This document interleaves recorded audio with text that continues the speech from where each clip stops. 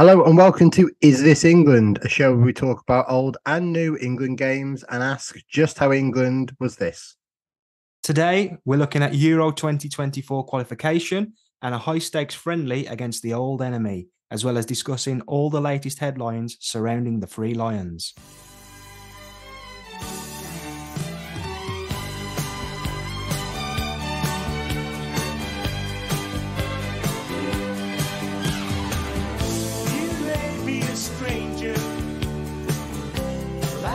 Time can do. Baby, you mean everything to me. Darling, there's no danger. It's back. Football is back. International football is back. And so are we. We have risen with the phoenix of international football, haven't we? We always end up coming around when it raises its beautiful head, and we're here again, aren't we? We're here for that perfect time when we're all just ready, just chewing for a bit of international football. I think you're being sarcastic there, but I definitely would be if I was saying those words. Not to start the podcast on a day, and I'm not the biggest fan of this international break, 3 games into the Premier League season. When is the good time for England? There obviously the summer. The summer is great for England. That's perfect. But if you're going to have to fit these games in, because there's another international break in like a month, and and as soon as everyone remembers that, they just go, "Oh, not another one." It's like, just give yourself a bit of break from the endless games and have some different games in different shirts that you watch. I suppose so. They've got to cram them in somewhere, and I'm glad it's not my job. I guess that's all I've got to say.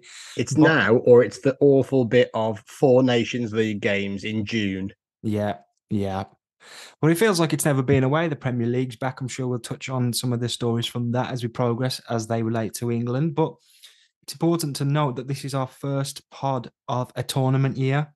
So come the back end of this season, we'll be ready for the boys, hopefully, fingers crossed, to be travelling to Germany for Euro 2024. Yeah, I guess it's a tournament season, I guess, isn't it? I guess if you look at an England year, yeah, definitely. This is what we're going to have starting with this, yeah. But it feels weird because it feels like it would be weird now if England weren't there. They've started well in qualification, which we'll get onto. It's almost like they're just doing like a prison sentence. Yeah, just definitely. like, right, look, legally you have to play these games. Like, we can't let you go yet. Like, by the law, you're gonna have to do this now. Almost like we're a host nation. Yeah, we've just got to go around. Well, Germany basically are. Come on, we basically were at Euro 2020, but we didn't have to. I mean, I know that was a complete mess, but we still had to qualify, didn't we? Yeah, I think that was just one of the strange things of just whoever buys the most games gets the most. I mean, I'm really, if this would be taking place now and the bidding would be up for it, there would definitely be 3 games in Saudi Arabia. Yeah, definitely. For Euro 2020. It's weird when you think back to that, because that was the idea, and it felt like they were quite committed to that concept of let's do a Euros all over Europe, and they've done it once and kind of rolled back from it, but they couldn't have tested it out in worse circumstances for their own idea. They didn't give it a fair crack of the whip. It was when you look back, it was, I mean, I don't like the idea of just hosting it anywhere because that's just that's just football. Is just in general anyway. That could be anywhere. But what is great about a tournament like going to Germany is that it does have a feel to it. Like it will be all the marketing that you'll get a real good idea of. You know, there'll be lots of German phrases that will pop up that will become part of like your second language or things like that.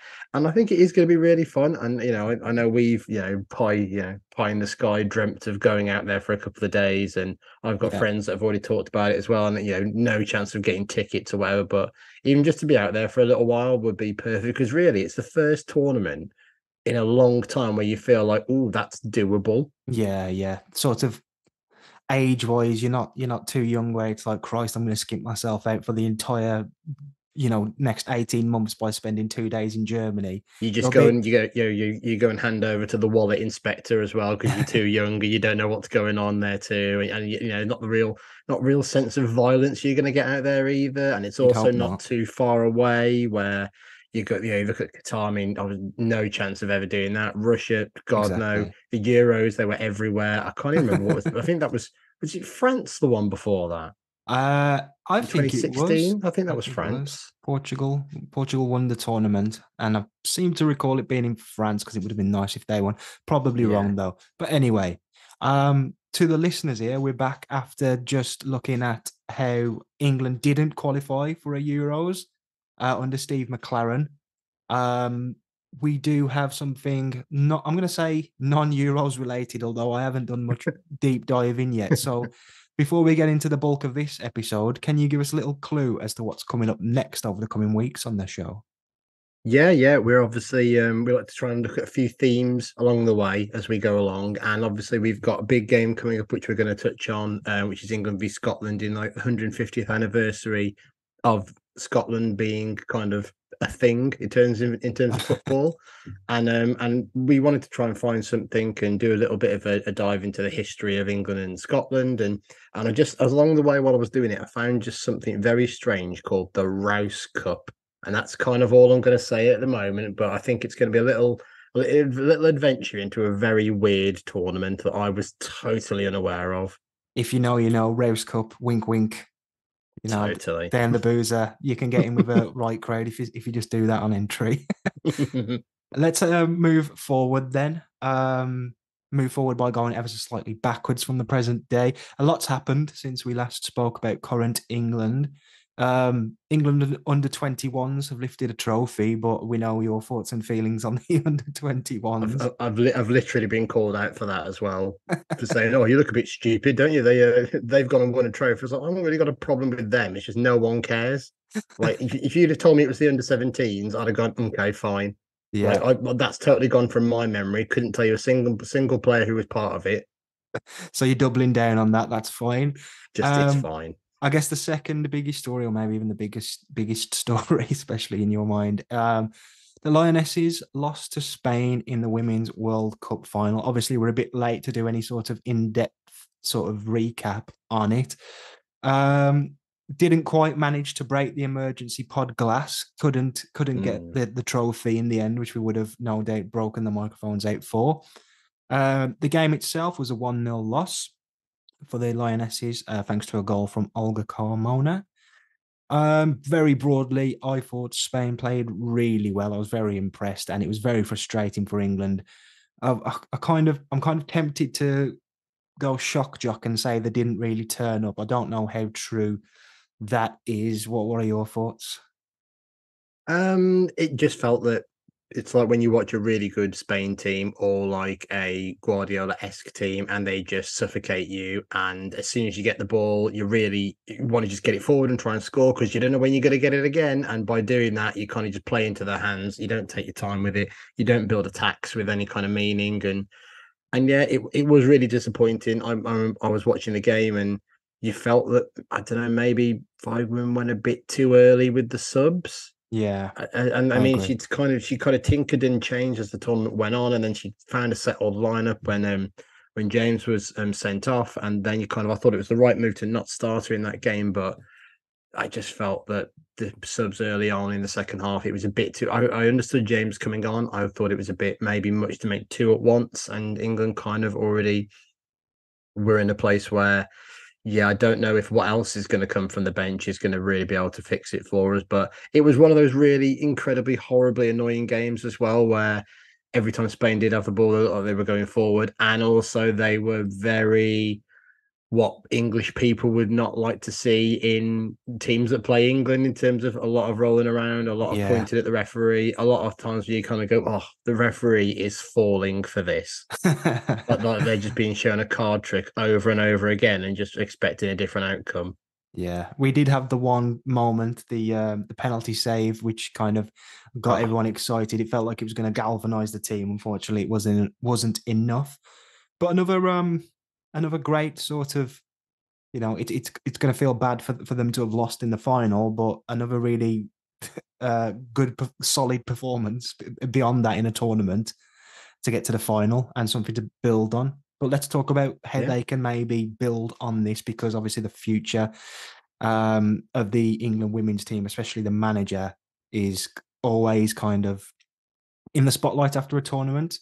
So, asked whether defeat made the Lionesses determined to come back stronger at the next World Cup, Serena Weigman said, 4 years is a long time. We're in a very short turnaround, but we'll start in September with the Nations League to qualify for the Olympics. How's about that? So Nations League qualifying you for the Olympics? oh, that is so fucking weird. That is, isn't it? You need to go through the Nations League to get into the Olympics. So, there's It's no like you've got to stops for go. them either. It's like Interstellar or something. You've got to go through like a black hole of time to be able to get to the exact same point in the past. It's just really, really weird, isn't it? Yeah, but yeah, I guess that's the thing. Is it? There's always got to be kind of shortish term goals. I guess it's the next Euros after the Olympics, which is going to Yeah. be an interesting one with that too. So yeah, we'll see. We'll see how that goes on. But I think her, Serena's stock is as high as it's ever going to be. Really, I mean, the thing of like, has she got to like 4 finals in a row or something crazy like that? Yeah. Yeah. It's insane. I mean, just unfortunately, they couldn't bring the trophy home this time, but there's always the next one and the one after that and the ones in the vortex in space because women play just as much football as men, it would appear. Anyway, speaking of Serena Weigman, then there was a lot of talk prior to the final about Weigman potentially being in the frame for the men's job at some point in the future. So the manager of the England men's team. FA Chief Executive Mark Bullingham said, I think football is behind other sports in terms of lack of female coaches at the top level, and that has to change. Do I think Serena could do any job in football? Yes, I do. I'm really happy with the job she's doing, and I hope she stays doing that job for a long time. If and when we get a vacancy in either of our senior men's or women's manager positions, we would go for the best person for the job, which would be the best person capable of winning matches. Theoretically, do you have, I think we've probably discussed this in the past. Do you have any thoughts if that were to, the news were to come out tomorrow? What would your reaction be? What if she was a candidate for the England men's job, for Let's example? say if she were appointed or very likely to be appointed. I'd have absolutely no problem with it at all. I think more to the not to the point of what she's done. She's clearly got a track record, which is like no one else is. And I think I thought saw something a while ago that some of her achievements she has done, literally no man or woman in the history of football has done the things that she's done. Yeah. So it's kind of it's an amazing career she's got for herself. Does she want the arse with it? If I'm honest, I I mean, know. already she's already been scrutinised for getting England to a World Cup final and winning a Euros with England. Yeah. Kind of that, and there's been scrutiny there, but on top of that comes even more with the men's job and so many idiots and a thing that I don't think the FA are ready for in terms of that. That again, they've got the nicest, most successful England manager kind of in human living memory in charge at the moment, and people are still angry. Yeah. So if you're going to put a bloody woman in charge, it's just like, for God's sakes, like clearly, like I mean, I think you've got a list of like potentially some of the candidates who Oh, were allegedly going to look at for the we'll job. get there. I just have a Yeah, quick point on potentially Weidman. What I thought was that you can't pretend like just saying, "Look, we're going to look for the best person for their job." You can't pretend mm. it wouldn't be a big deal to have a woman managing a Totally men's would. team. Yeah, It'd just be a big news story. Let's say I'm not saying it's good or bad or what have you, although I would say it's good.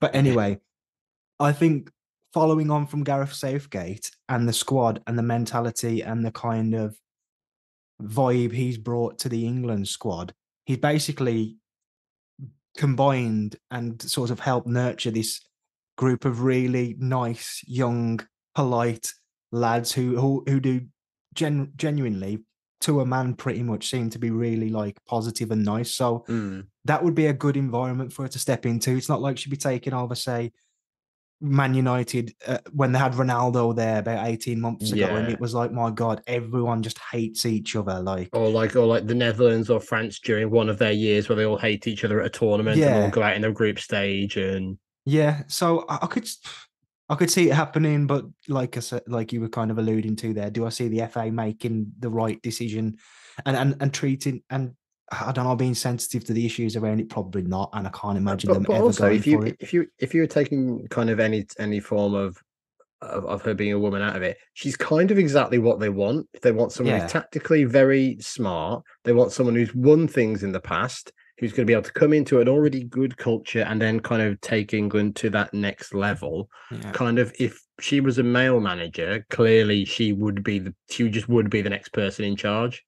yeah. But because there is that transition, and I don't particularly know if she has managed a male side before, unfortunately, even with the nicest of boys that we think that England have got, there is still a form of someone else is coming in here and they don't know because they don't know our game and all this other nonsense. And I think it's probably a headache that England as a country aren't ready for. And I don't know. The media definitely aren't ready for it. I can tell you that. And Yeah. really, it's going to have to be a man who takes that next job. But I would say that there isn't a man out there who has a CV of equal measure to hers.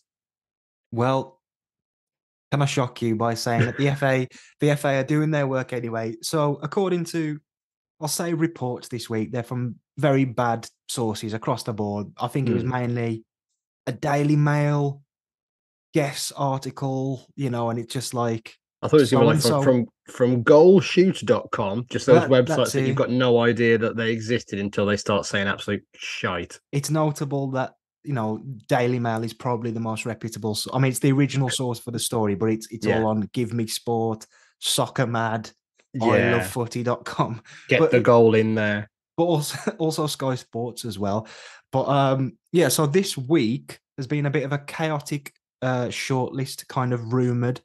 So essentially, the FA are this is all allegedly, as I think I may have already said, but Yeah. they're anticipating that Gareth Southgate will walk after Euro 2024. I thought he'd already confirmed this. I thought that No, was like a given. I don't think it's out there, but I I think we've said before, like I think it's just best in absolutely everybody's interest if he were to leave after this, because A, he doesn't need the shit anymore of just being the reason that England haven't won stuff because they've clearly won so much stuff before him and all that. But also, even with the best will in the world, even with us being the ultimate Southgate fans, he's had his time, he's had his Yeah. chances now, and I don't think there's any shame in that. And it's time for him to just kind of go, I've had my chances, I've done as best as I physically can. It's time for someone else with some different ideas to come in and try and do something, which I think is fair for everyone. So the FA would agree, if reports are to be believed, that have started drawing up a shortlist. Four names that kind of stand out on that shortlist. You're going to love this, Nick. Eddie Howe, currently employed by Newcastle. Graham Potter, currently not employed, and I think somebody that we've given a shout as being probably the best, most likely to take over. We can touch on that a bit more maybe. Mauricio Pochettino, who's been at Chelsea for 3 games now, For 3 minutes, it's 3 minutes. and the outstanding candidate in terms of the FA and the man they want to see take over the role is Pep Guardiola. Now, what what do you make of this? I'll go out on a limb and call it absolute nonsense, and I'll go one further and say, why are they thinking about this? If they are thinking about this, don't spend any time thinking about Pep Guardiola. Get him out of your head. They should Don't have just don't bother. they should have been planning for Southgate to go since before Euro 2020, and Hmm. like kind of had an idea as to who they want it to be. Well, maybe I there was a think. list back then, but it was one of the. Well, I think it would have been a list back then, and they've always had this idea, but because it's coming up to that ultimate no return, good, bad, indifferent, it's going to end. So I guess Mm, before it was very results driven. Now it doesn't matter if England won the tournament, Southgate will go. If England come really, group stage exit, he's going to go, and all yeah, in between as well. So I guess yeah. they would have had an idea, but this is kind of the end game of right. We've got a time. We know it's going to end, and like you say, there's no point in having Guardiola on this list. You are kidding yourself if you think that he's going to rock up and do an England job, I know because it's crazy. he is the kind of sicko who is only going to do every day on the training ground club kind of work, isn't he? It's Yeah, just not going to yeah. happen. I'm sure at some point in his career he'll want to manage Spain.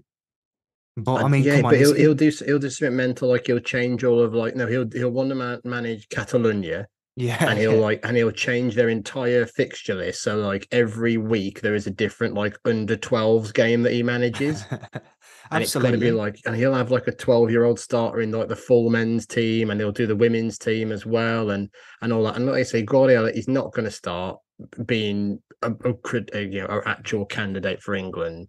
It's kind of like when Mourinho was like really well thought of at the FA all those years ago, and they were like, we could have got Mourinho actually. And I was like, You well, you can got fucking McLaren, so there you go. yeah, you can think well of people, but that doesn't mean like they're going to work for you if you want them to. It's just craziness. My main reasoning for, I guess, well, one, it's a stupid story that we can talk about for a little Yeah, bit, but I kind of fear that the genie's out the bottle now, and because that story has been because it's international break and it gets so much traction, particularly on social media. We're going into a tournament and people are already going to be going. We could have had Guardiola for this tournament. We could have yeah. had Pochettino. Well, no one's going to care about any of the others. They just want Guardiola. But I think if someone if we're anywhere and someone goes, but yeah, we could have had Guardiola here. We have the legal right to go. Right, let me stop you there. No, yeah, that could not have happened. Okay, get over yourself. Get over that because I it's nonsense. it's just going to ramp up though. Even if it's not Guardiola, it'll be whoever. And by the time of the tournament, it's going to be overshadowing. I think. I mean, just speculating. I think Maybe, whatever yeah. talk of the manager and potential successor could overshadow the tournament, um, and we can't really afford that. And Gareth Southgate doesn't deserve that, and the FA should have maybe tried to take some steps to address that, knowing that he's going to go. You But know, what would you have had? Would you have had, for example, Potter? Would you have Potter now and say, right, we want you to be the manager once Southgate leaves, which is going to be this time? Do you want that Glenn Hoddle kind of thing of turning up to training with Terry Venables as manager again, and Terry Venables having to ban him from training because he kept turning up? it doesn't have to be that way. I would But it rather, will be. It's I would, I'd England. rather them have a conversation with Potter rather than having him on some list, some fake list that's leaked to the Daily Mail by Hmm. some member of staff at the FA, and say, if that's the guy, have a conversation with him. If they end up appointing someone, maybe say there'll be a meeting with the squad and you get to, have a few words, but after that, there's no you're I not guess it speaking during this depends. tournament. It can be handled in a way. What fear is that it's going to be rushed and people are going to be pissed off at the next manager Hmm. before they even get appointed because it's not going to be Pep Guardiola. Yeah, I agree with that, but I would like to I'd like to think that sensible people know it's not going to be Pep Guardiola, and you can just kind of go right. Well, I mean after that list, you're probably saying it's Potter. I mean, Pochettino will probably be sacked by then, so there's every chance he could come in. But again, is he? He'll be bad by then in the eyes of the public, though, Yeah, won't he? Couldn't even yeah, do it. Chelsea, and he spent $1 billion. yeah, and again, I guess with Graham Potter, well, see Pochettino for what I meant there. But I guess Yeah, with Potter, at least you kind of hear about him being the training ground guy, and no one could have done well at Chelsea. Hence, Pochettino's going in there now and not having the best start, and I don't think anybody can do good at Chelsea for this period for now. But you've got Graham Potter there. I think that's probably a better shout. I mean, Eddie Howe's too busy learning about Saudi Arabia, apparently. yeah. And It'll it's just be like that's not going to happen, is it? Even if he gets sacked, like I think it's having got he's still Newcastle not to the got as good of a Champions League. sign. He Yeah, has, but it's kind of like, oh, with I know they'll say, oh, people, yeah, they actually haven't spent that much money. They have, they have. Yeah, and you kind of go, well, yeah, he did amazing to do that. Don't get me wrong, but it's very different when you've got to play week in, week out, and do something different. Where Potter, you do feel like there's more behind his teams than with Howe, which were yeah. quite simplistic football. Every now and then keep it tight at the back and waste a lot of time. England fans would hate it with Eddie Howe there I wasting think that time. I think with Eddie Howe, it would be a case of say he is out of a job at Newcastle by the end of the season.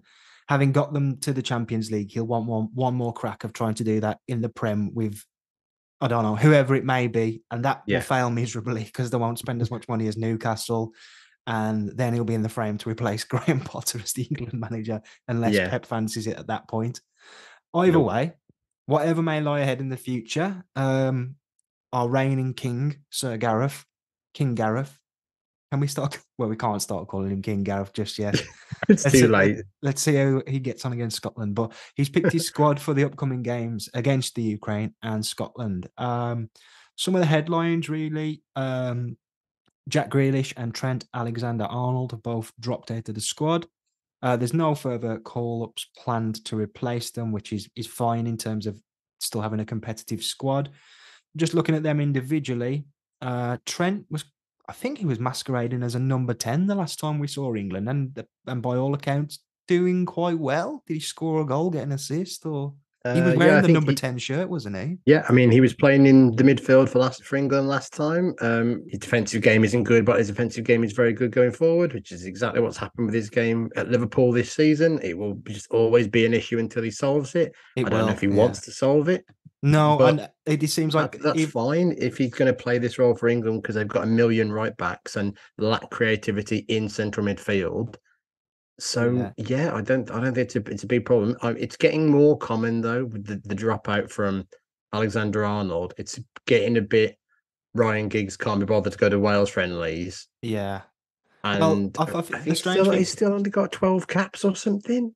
I think the strange thing with Liverpool and that midfield experiment is it worked well and then they've stopped and spent a shitload of money on midfielders, which is fair enough because I'm not sure how much you could rely on him in there. But yeah, if that's England's attempt to get him in and then he's back playing at right back for Liverpool and to be honest, not really looking great in that position again. I know Liverpool fans will kill me for saying that, but like I know what he brings offensively, and it We've is all seen very him, and special. we've all seen him enough. We all know how he plays. We all know he's not very good defensively because he doesn't work hard and he doesn't like tackling and he doesn't like going backwards. But he's incredible going forward. So there's both things can be true. It's not like saying we're saying that he's absolutely shit. It's just the fact of he's just not. Liverpool find a way to work around it. I don't think England can afford to have a system that just works exactly like that for them. So if he's going to play for England, it's going to be in midfield where they need him. I think it's going to be now until the tournament. If he decides to play for England, can they get him to play in those in there, and can they build a bit of a team around him? Because if you're playing him in midfield, you'll have Bellingham there as well, and you'd imagine Declan Rice. That's a lot of work for Declan Rice to do. Yeah. Jack Grealish as well. I mean, I imagine that both Jack and Trent will at least be in the next squad if they're fit, whether whether they actually see it through or not, we'll see. But interesting one with Jack, Is really. is is is Grealish still drunk? I don't feel like I've seen him this season. Um, no, I've seen him. He's been knocking about a bit, yeah. I think looking good by all accounts, really. Well, I mean, that's not. I mean, looking good. I mean, do we mean just In a in footballing general sense. or in a footballing sense? I mean, The fine. the other the general is a given, really. But Yeah, he's kind of in apart from right back, he's in the position where there's surely like kind of strongest competition. I don't think he's got that yeah. place nailed down. No, So it's interesting to think he's not made this. Well, he's had to drop out of this squad for whatever reason. It's going to be such an interesting battle to see who kind of starts on left when we get to tournament time. Some of yeah. the other headlines, starting with the defense, is the inclusion of Harry Maguire. I kind of think mainly due to injuries. He must be I think pushing. it's injuries, and there's just nobody else around at the moment who's barely even played a game for England. Yeah, And I I mean, know that I know they're playing. It's it's Ukraine away, which isn't the easiest game in the world you've ever played. But you've got Levi Colwell and Lewis Dunk, who I don't think either of them have played for England yet. no, You've got Tamori, who's come back as well. And you've got Mark Gay as well, who's I think has been called up too. So if you took Maguire out of that, that is probably Stones is injured, obviously, 6 caps between them. and most of them are for Guehi, right? Yeah, Or all of yeah, them. yeah, Uh, pretty much. Yeah. So you kind of go, well, yeah, makes sense. Even though he's not playing much at the moment, who else are you really going to call? Because say Stones isn't around at the moment. Tyron Mings is out for the season. yeah, Dyer's not even getting on this in the Spurs squad at the moment. shit. He's kind of just like that person of just like, yeah, he's the last man standing, really, with that. And again, he always plays well for England. So it's not Yeah. really going to be a problem straight away. No, I think he'll be pushing it. He can't carry on the way he is. If Colwill has a great breakout year for Chelsea and Dunk continues to impress as he has done for Brighton, it's going to take a lot to take Maguire. But that call up as being I guess over exaggerated the importance of it. I could Um, definitely see Maguire just getting a loan for 6 months come January yeah, just to to, just to to like play. an Everton, just to be Yeah, like, get me playing for 6 months in the build up. He and Connor Stones, Cody route. yeah, 6 months again playing together, and I think he'll be there at the tournament probably, even if he's just playing games because he's just been there and done it for England. And again, like we said with a lot of these players, which we'll probably come on to a little bit now, it's the last ride for a lot of these players too. I think that when Southgate goes, a lot of them will go as well with him. So, are we talking about Jordan Henderson here? Because We're talking about Jordan I was going to Henderson. say two players really in that midfield who, for different reasons, aren't going to be going out on a loan to get prem time. Is Jordan Henderson, who's, as you say, potentially the last ride, and Calvin Phillips, who's still relatively near the beginning or most the middle of his England career. Calvin Phillips, I think, has said he's perfectly happy being at Manchester City. I mean, Not playing. he's not playing, and he hasn't been. Jordan Henderson is playing, but to what standard? Yeah. Out in To what Saudi Arabia. point? Yeah. When he's playing, not playing. Yeah. But it's a difficult one. I just think Henderson's in there mainly for Southgate to just go, mate. I've given you enough rope to hang yourself with. Really, you're going to keep playing in Saudi Arabia. If these other boys in training if he can show them up in training, the midfield, all this abundance of midfielders that we've got, then he might actually keep him. But I think it's just the start of a little bit of a gentle release of Henderson. You'd think so, isn't it? And I guess the thing I'm always going to keep saying with these England teams is who are these other young players that are coming in to take their place? Because if you look at that, then you're looking at Phillips, who's just not playing. Yeah. Then you kind of go, well, it feels wrong that England haven't got a player there somewhere to come in and replace him. You look the same with Henderson as well. I know we've kind of talked about Alexander Arnold, but then you've got Conor Gallagher, who's fine. I'd And say then, Henderson's fine though as well. yeah, But but out of the again, two, I'd probably rather go for the younger one who's playing in the Premier League. I mean, I guess that's the thing, isn't it? You want more of the players who are playing in the Premier League who are younger. I mean, yeah, he started pretty much every game for Chelsea this season. Gallagher has, but I just don't think he's a fun pick. No, he's You not know a what I fun mean? pick. It's just not interesting. We might not have the strength in depth there, but Christ, Bellingham and Rice as a midfield too. Whether he wants to play Bellingham in that too or not is a decision. But that's as good as any midfield two in the world for my money. You know. Bellingham and Rice. Yeah, I just Yeah. don't think they're going to be able to play in that midfield too. Is my worry, especially then you're asking you're asking Bellingham to do something that really he's not as good at. Is Bellingham our number 10 then? I think he's going to end up playing there because I think so. and I say this in the nicest way, it's kind of the safe bet of that insurance of having him in there and Yeah. having a 10 that can just go forward. Because I mean, you look at the under-21s when they won that tournament that I don't really care about. I mean, you've got James Garner in there at Everton, Curtis Jones at Liverpool, who again in my head is about 26. Yeah. Emil Smith Rowe, who's rotting at Arsenal. Yeah. Gordon, who plays wide at Newcastle now. Angel Gomez, again, I forgot he was about that age as well. He's at Lille and is a wide player. Cole Palmer, who's now just moved to Chelsea, again another wide player. Morgan Gibbs White, who is playing great at Forest, but in a very specific forward role. Yeah. There's no holders in there, and No. that's kind of like a big gap. I mean, you're going, who the hell? I mean, Oliver Skip.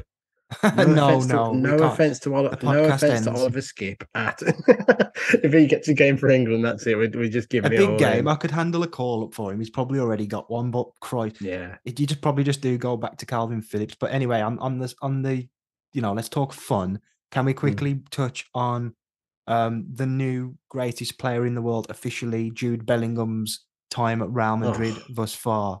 Absolutely smashing it in every single game, winning over the fans like nobody else ever has, and just being a general superstar.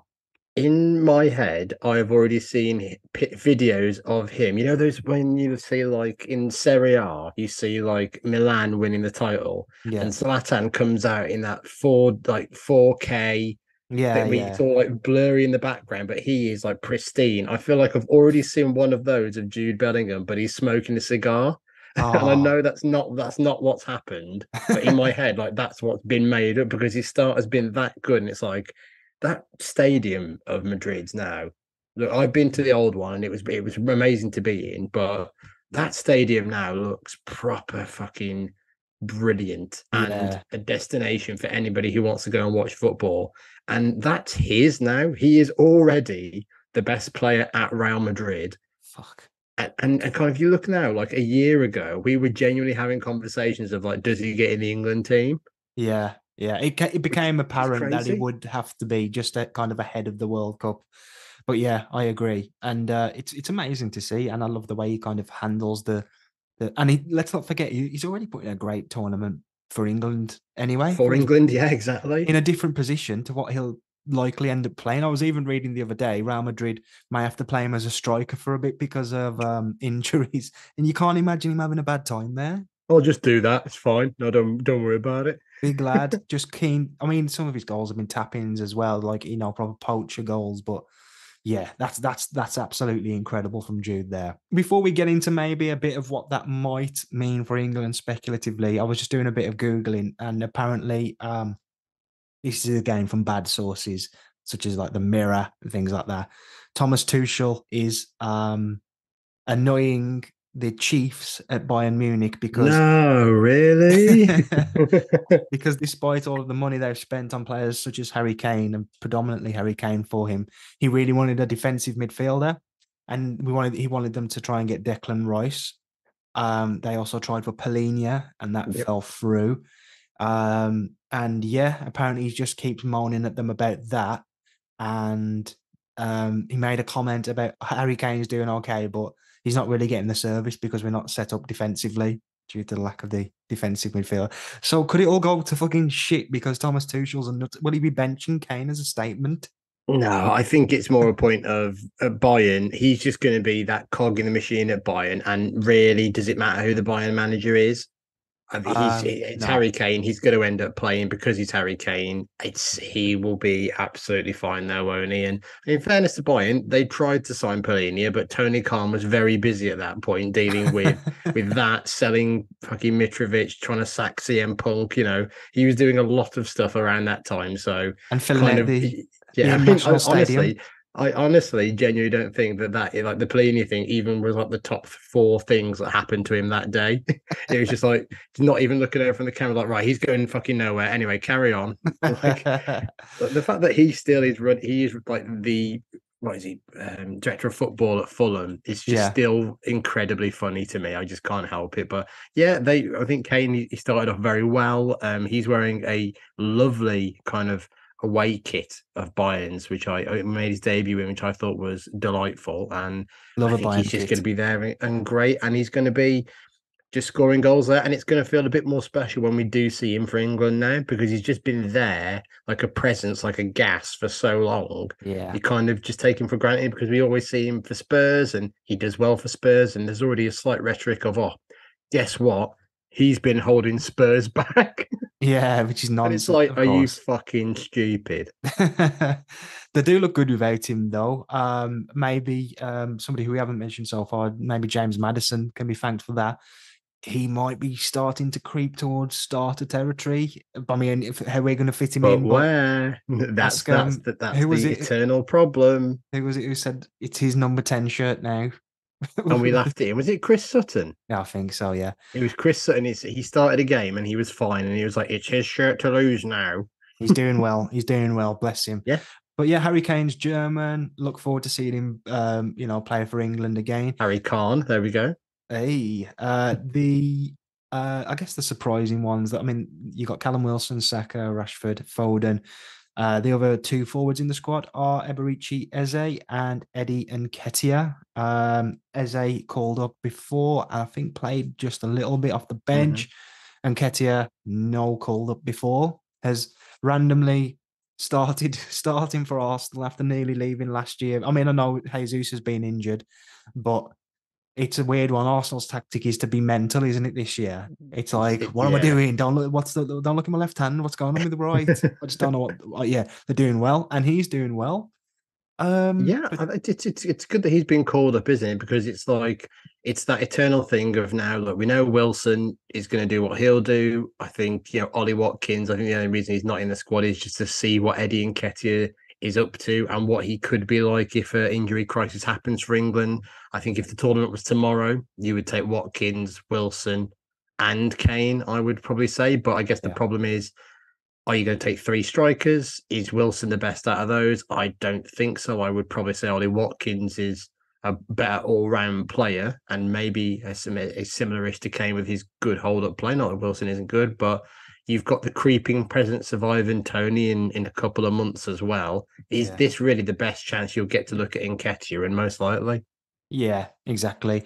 It's a squad with a bit of long-term thinking, I guess. Not as controversial as some people make out. Every time the squad comes out, it's like, oh my God, why is Harry Maguire there? Why is Jordan Henderson there? Don't get me wrong, I'd love us to have flipping much better names in there, but unfortunately, they aren't English, yeah, you know? exactly. And they're far too old. Yeah, yeah, exactly. Batty cannot play anymore. All right, Paul Ince, he's got enough on. That's the squad. Let's have a look at the games then. England versus Ukraine. England continue their Euro qualification campaign on Saturday with an away matchup against the Ukraine. I think is being played in Poland. Ukraine are second in the qualification group on 6 points compared to England's 12. Ukraine do have a game in hand for that. So England have made a perfect start, 4 wins with a positive goal difference of 14. Are there any factors at play here that could maybe cause an upset? I'm primarily thinking from the point of view of England maybe shooting themselves in the foot.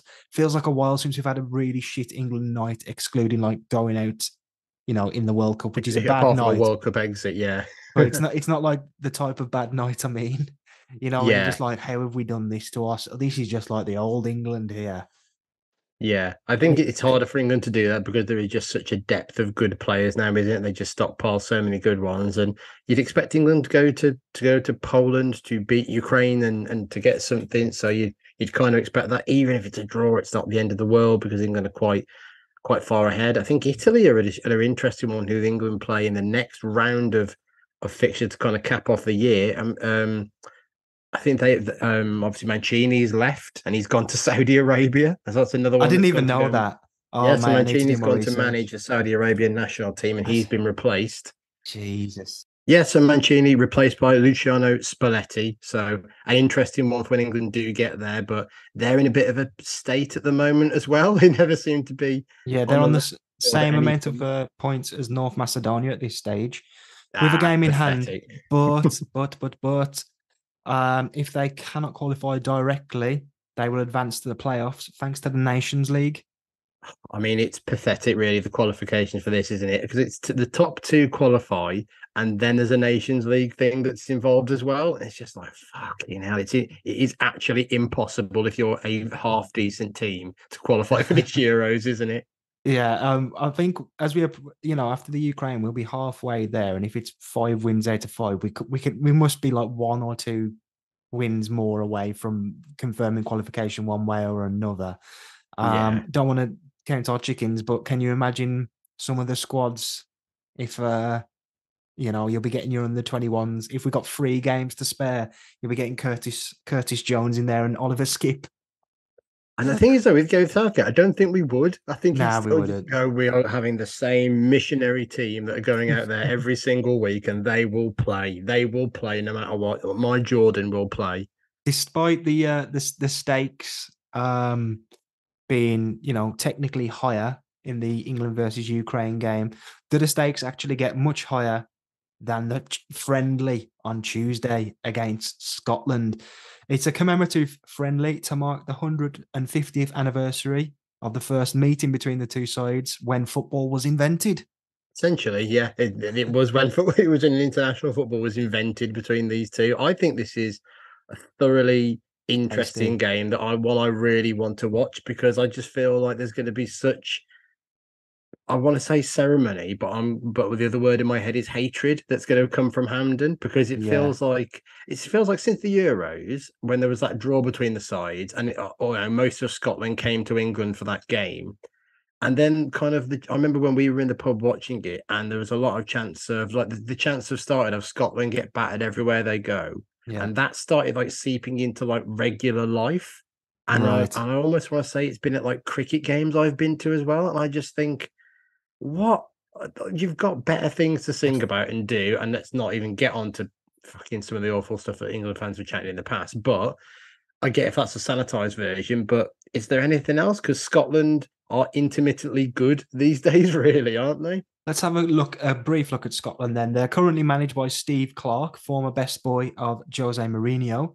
And like you say, they're coming into this game on red hot form. Actually, 8 games unbeaten it is.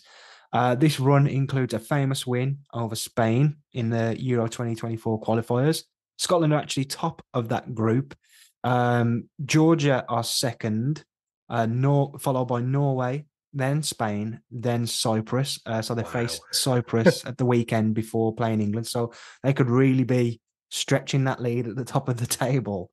I mean, Christ, if Spain don't get out of that group, you know that they will, as you say earlier. Even the pathetic Euro qualification, if you can't qualify, if Spain finish behind Georgia and Norway, I mean, there's got to be some. They had to have recently won the Nations League or something mental, haven't they? I suppose, yeah, you're probably right. Actually, I don't know how quickly I can check that, but I might have a look. The last time we played Scotland, as you say, it was the 0-0 in the Euro 2020 group stage. But since then, they've really gone on. Well, not since then, but the last 8 games, they've really gone on to greater things. Not since then. Yeah, but not the whole. It's not the whole story. Yeah. Some players and stories of note, I guess. Scott McTominay has been banging in the goals recently for Scotland. Not so much recently at club level because he's not really playing, but I think were they playing him as a striker, or did he just keep getting into those positions for Scotland? I think he kind of plays not as a striker, but at least a bit of a forward role for them, which I think is where he's better going forward in his game anyway. He's much more of a box-to-box player than a sitting player. And I think maybe they're just starting to get the best out of him. I mean, there were talk about, obviously West Ham wanted him, but they went another way.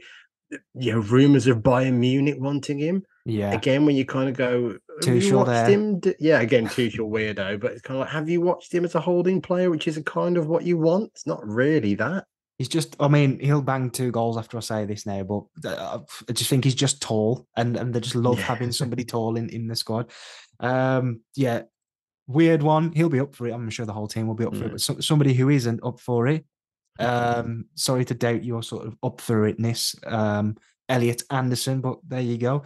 He's left the squad due to injury, although there are rumours he could be switching his allegiance to England. Newcastle player, and on my bench in FPL, one of my he's been there since the start for me because he was cheap and had high ownership, and I think he's got me 1 or 2 points. Done well recently, haven't you? He's that hurts. For the listener, we're in a head-to-head league together, and Nick beat me at the weekend, and I'd forgotten all about it until you just snuck First that time in. I mentioned it. Don't worry, just doing it in a non-public domain. But yeah, so again, I'm sorry for all. We're in kind of silly season, I guess, international. Not that much to talk about other than some mildly interesting call-ups, but there have been rumours that he could be looking to switch his allegiance to England. He has history for this. So he represented Scotland at youth level before turning to the Free Lions at under 19 level. He then went back to Scotland at under 21 level. And they were on about, before he gets a cap for Scotland, he's leaving a squad for a game against England to potentially become English. I mean, have you seen him? He looks very Scottish.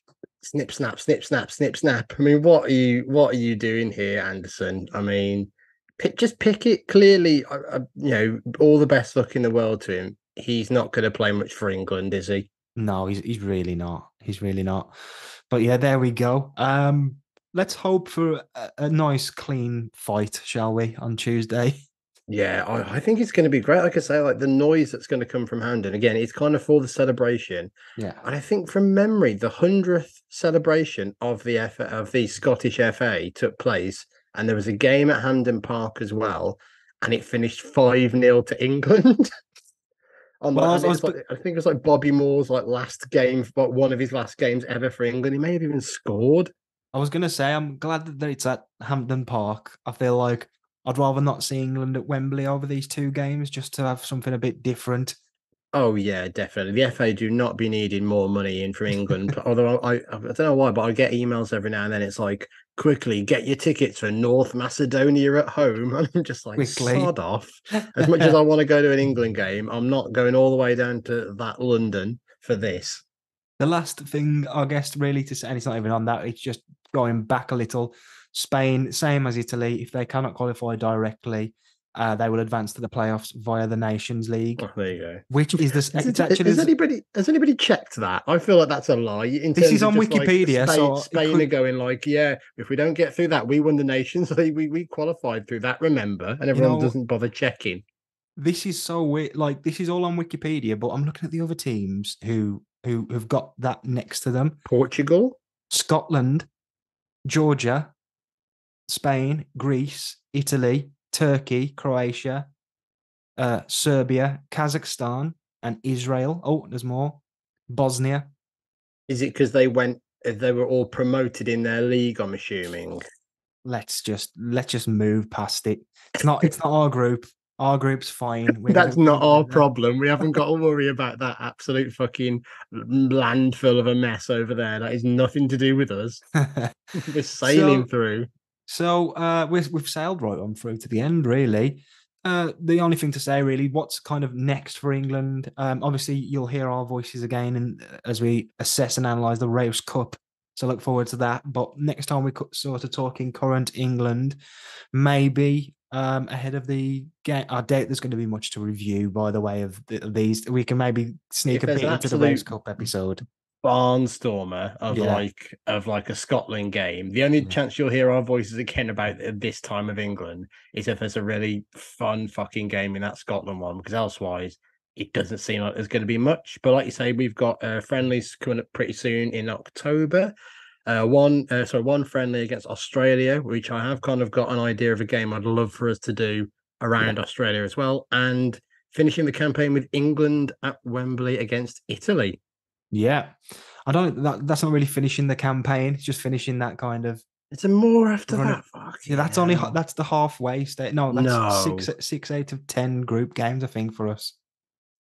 I literally don't even know who else is in England's group past fucking whoever this is. It feels like it's just Italy and Ukraine. I feel like that's it. Oh well, yeah, maybe it is. I don't. Oh god, it's so flipping hot. We just need to call it. Beyond that, I just want to make a joke. Everybody, I just want to make a joke. After that, we can look forward to the crowning of Pep Guardiola as England manager, because that has just been confirmed. Breaking news on the podcast, exclusive from George. Guardiola joins England. Yeah, it's not. It's not mocked up in one of those awful Fabrizio Romano photoshops where he's just got like the England shirt on already, just over an awful like filtered photo of his head, and his head's far too shiny. Yeah, Pep to England. Here we go. Christ. Thank you very much, Nick. Come on, England. Thank you, mate. Speak to you soon.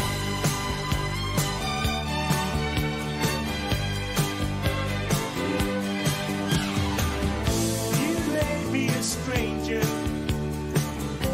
That's what time can do. Baby, you mean everything to me. Darling, there's no danger with all that we've been